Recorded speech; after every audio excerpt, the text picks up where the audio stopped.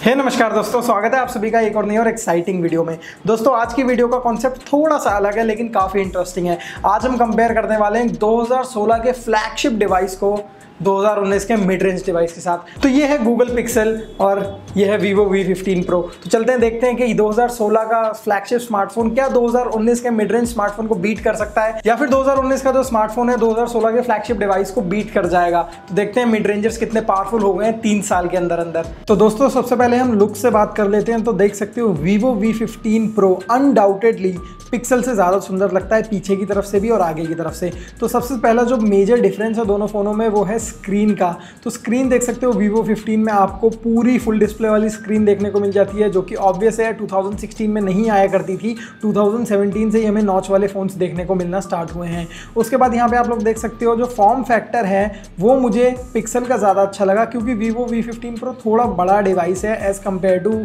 Google pixel. क्योंकि Google pixel में आपको 5 इंच की डिस्प्ले देखने को मिल जाती है और यहाँ पे तो आपको फुल व्यू डिस्प्ले देखने को मिल जाती है, मतलब नॉच भी नहीं है, जो कैमरा है वो भी पॉप आउट होके निकलता है। तो यहाँ पे स्क्रीन वाइज देखा जाए तो बहुत ब्यूटीफुल डिवाइस है Vivo V15 Pro। तो यहाँ पे डेफिनेटली सी बात है Vivo V15 Pro आगे निकल जाता है गूगल पिक्सल से। अब बात कर लेते हैं कैमरे की। तो Vivo V15 Pro में आपको 48 मेगापिक्सल का कैमरा देखने को मिल जाता है और जो फ्रंट कैमरा है वो फ्रंट साइड में तो नहीं है, वो पॉपअप होके निकलता है कुछ इस तरीके से। तो ये फंक्शनैलिटी तो गूगल पिक्सल में नहीं है। गूगल पिक्सल में नॉर्मल कैमरा है और गूगल पिक्सल में 12 मेगापिक्सल का कैमरा है, 48 मेगापिक्सल का कैमरा नहीं है। तो यहाँ पे आप लोग सैंपल्स देख सकते हो। सैंपल में दिखा हुआ है जो फोटो है Vivo V15 Pro की लंबी सी खिंची हुई फोटो है, बट गूगल पिक्सल की लंबी नहीं है क्योंकि एस्पेक्ट रेशियो वेरी करता है डिस्प्ले के हिसाब से। बट मुझे डिटेल वाइज गूगल पिक्सल की फोटो ज़्यादा अच्छी लगी as compare to Vivo V15 Pro, क्योंकि गूगल पिक्सल का जो लेंस है वो काफ़ी वाइड एंगल है as compare to Vivo V15 Pro। तो गूगल पिक्सल यहाँ पे 3 साल बाद भी Vivo V15 Pro से जीत जाता है कैमरा डिपार्टमेंट में।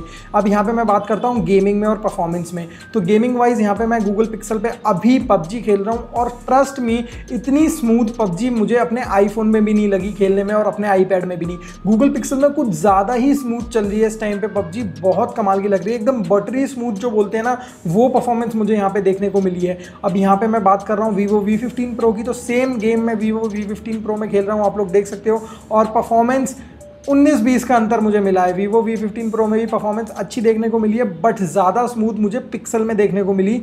Vivo V15 Pro में उतनी स्मूथ देखने को नहीं मिली। अब साइड बाय साइड कंपैरिजन देख सकते हैं दोनों डिवाइसेस के और देख सकते हो कि गूगल पिक्सल में कितनी स्मूथ चल रही है ये गेम। यहाँ पे जो दोनों स्मार्टफोन हैं दोनों ही मैक्स ग्राफिक्स पे PUBG को खेल रहे हैं और स्टिल यहाँ पे जो मुझे एक्सपीरियंस ज़्यादा अच्छा मिल रहा है वो गूगल पिक्सल में मिल रहा है, Vivo V15 Pro में नहीं मिल रहा है। अब बात करते हैं बेंचमार्क स्कोर की। तो यहाँ पे मेरे को मिलता है 1,77,404 स्कोर V15 Pro में और गूगल पिक्सल में मिलता है 1,77,905। तो गूगल पिक्सल यहाँ पे जीत जाता है 501 के स्कोर से। बात करूँ प्रोसेसर की तो आपको देखने को मिल जाता है पिक्सल में स्नैपड्रैगन 821 और स्नैपड्रैगन 675 V15 Pro में।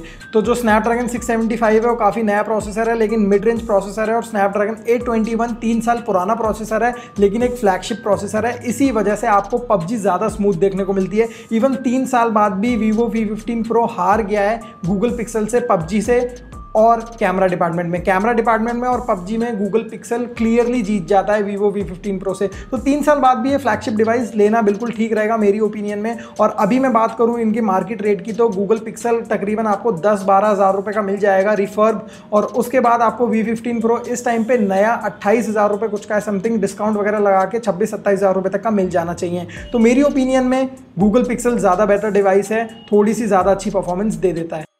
तो ऑलमोस्ट मुझे तो भाई सेम सा एक्सपीरियंस मिला है। मतलब 3 साल के अंदर जो पहले 60 हज़ार रुपये का फ़ोन आता था, अब वैसी परफॉर्मेंस आपको 28 से 30 हज़ार रुपये के फ़ोन में देखने को मिल जाती है 2019 में। तो फ़र्क तो आ रहा है और इन फ्यूचर आप लोग समझ सकते हो कि बजट स्मार्टफोन भी 2-3 साल पहले के फ्लैगशिप डिवाइसेस को बीट कर पाएंगे। बीट नहीं कर पाएंगे तो एटलीस्ट कंपेयर कर पाएंगे, कम्पीट कर पाएंगे उन स्मार्टफोन्स के साथ।